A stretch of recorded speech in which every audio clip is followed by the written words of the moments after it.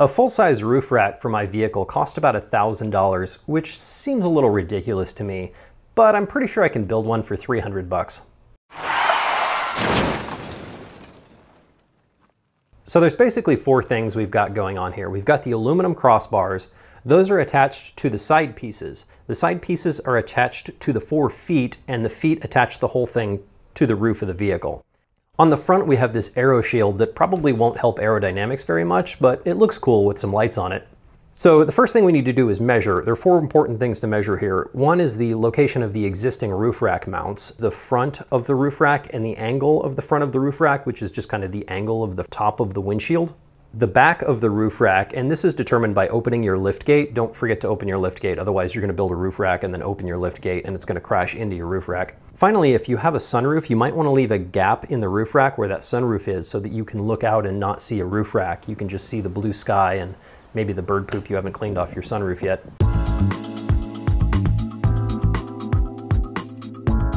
So on my 5th generation 2010 4Runner, measuring from the front mounts are 33 inches back and the rear ones are 84 inches back. The open lift gate is about 92 inches back.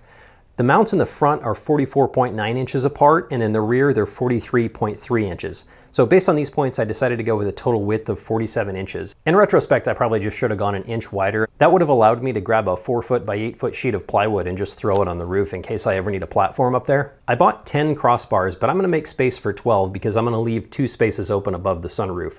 That gives me a spacing of about 8 inches, with one right in front of the sunroof, one right behind, and equal spacing all the way to the back.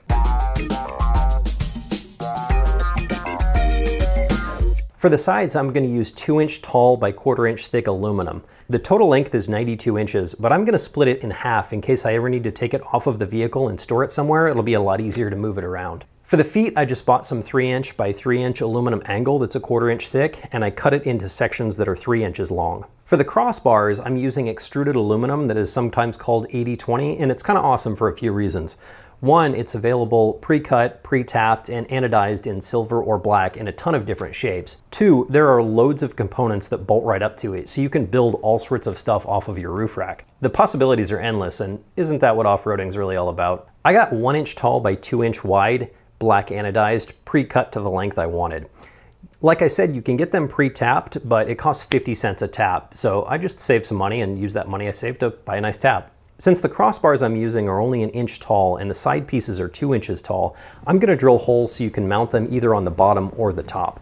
On the bottom, the whole thing acts like a really big basket, and you can mount them to the top if you have something like a rooftop tent that needs to mount to your roof rack. Now we build. This project requires a buttload of drilling. We didn't spend $1,000 to buy this, we're spending $300 to build it, which means we saved $700, so feel free to use some of that money to buy yourself a nice drill. I used a drill guide so that I could drill straight and drill multiple pieces at once to save a lot of time. Be sure to deburr your holes when you're done. If, like me, you were too cheap to buy the tapped aluminum extrusion, now is the time to get comfortable and tap 40 holes. Do yourself a favor, chuck up the tap and a drill, get some tap oil. Get the side pieces, cut them to the right length, cut the front at the correct angle, and bolt it all together for a test fit. This is a lot faster with a bit driver, so since you saved $700, go out and buy yourself a bit driver.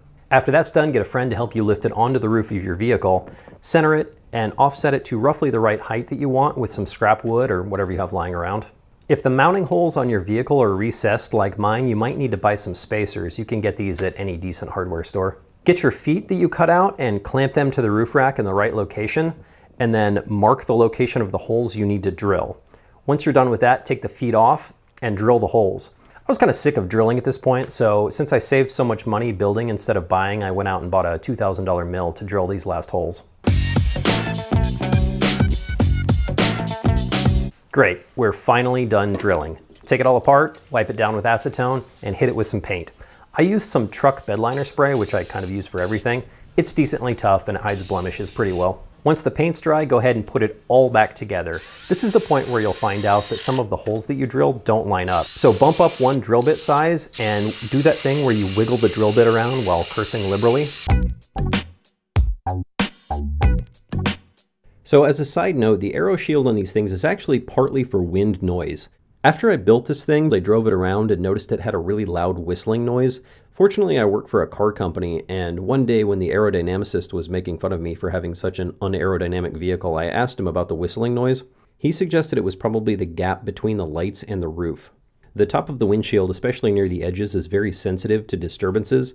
I did some guerrilla engineering with some painter's tape and found out he was totally right. Keep this in mind when designing your aero shield. When you're done with that, cut your aero shield to the right size, paint it, and bolt it on. While you're at it, go on Amazon and buy some cheap $30 LEDs to stick on there. You could buy nice LEDs, but you've already spent like $4,000 in tools building this thing, so maybe just go with the cheap ones. Do you have an awning? Bolt your awning on. Crack open a beer, have a drink, and start planning some dirty off-road adventures.